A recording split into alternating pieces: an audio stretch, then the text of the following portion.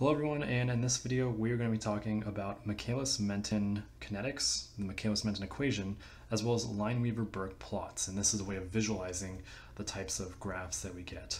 And so the goal of this is for us to be able to model enzyme or catalyst kinetics and observe the effects of inhibitors, as well as other things that can affect the rates of our reaction. And so to get into this, basically what happens in our studies is we're going to see something like an enzyme. This enzyme is going to take a substrate or a reactant, and what enzymes do or what catalysts do is they help stabilize the transition state of these substrates, that we can encourage a reaction to happen by lowering that activation energy that's going to be required. So we form this enzyme substrate complex, and then generally these enzyme substrate complexes will then form a product, P, and then we're also going to regenerate our enzyme E, so it can go on and continue to react more of our substrate. And so the key thing to take home here is that you have a finite amount of enzyme, and the thing that we're looking at with these Michaelis-Menten plots and these Lineweaver Burk plots is how do things change when I increase the amount of substrate present, and how can things change when I do things like introduce inhibitors that we'll talk about too in later videos. And so basically what we're going to see here is that our substrate concentration, which for our purposes I'll just denote as S, is this thing where as we increase the amount of substrate that is available to our enzyme, we're going to see an increase in the rates of our reactions. But to a point, because we only have so many reaction sites available. There's only so many enzymes present. So unless we increase the number of enzyme active sites we have, then we're going to eventually run into this Vmax thing. And so that's the reason why you see this asymptotic or asymptotic line. And the other thing to make note of here is that as we plot this stuff, we're going to note the following. And this is an equation that typically it's not too hard to memorize, but it's just something that you'll see time and again. So the rate of the reaction, which commonly is denoted V, is equal to Vmax times the concentration of the substrate. And we're going to divide this quantity by Km, this Michaelis-Menten constant, and then we're going to add to it our substrate concentration S.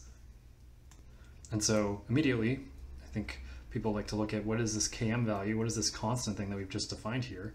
And so Km is something that intuitively in my brain I think of as inverse substrate affinity. Now what I mean by that is if our Km is really big, that means that our active sites on our enzymes don't really care too much about the actual substrate. And so for us to get to Vmax, we're going to need to add a lot of substrate to get there. Whereas if Km is very small, our substrate affinity will be very high. So the active sites that the enzymes or the catalysts provide are going to very quickly grab an actual substrate, latch onto it, and help facilitate a reaction. And so the way in which you can calculate Km from these plots is pretty simple. So basically, when you have determined what your maximum reaction rate is, when you get to that halfway point, you look at what your substrate concentration is, and whatever that substrate concentration is tells you what Km is. And so again, this kind of ties back in with what that intuition is, which is telling us that if we've got enzymes that are really great at grabbing and facilitating a reaction and helping us get to that maximum rate quickly, then we don't need to add much substrate because there's that really great affinity. The contrapositive of this is also true, in which if we have a weak affinity for our substrate, then we need to add a lot of enzyme. And so now that we've done this, another thing that people commonly will do is take the double reciprocal of this plot. And so reaction rate, which commonly you'll see denoted as that V thing, if you take the reciprocal of this, which is to say 1 over that thing, and you do the same thing for substrate concentration, you create this thing called a Lineweaver Burk plot. And so in these Lineweaver Burk plots, we're basically just plotting the same exact information, but in a different way that helps us very quickly identify what is the Km constant as well as what is our Vmax. And so on these Lineweaver Burk plots, as you can see here, the y-intercept is equivalent to 1 over Vmax. And we can also see how the x-intercept is equivalent to minus 1 over Km.